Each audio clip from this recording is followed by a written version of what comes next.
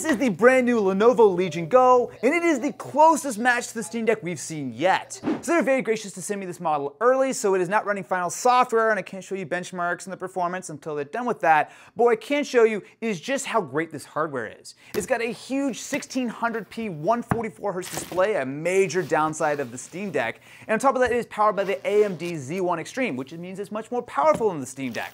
What's really cool about this though are the detachable controllers. So similar to Joy-Cons, you can pop them off, but what's neat about this is that the right controller, once you drop it into the little magnetic dock that it comes with and flip the switch on the bottom, turns into a vertical mouse. So you can use this for gaming, you can use this for just mousing around the Windows 11 interface. It is legitimately super cool.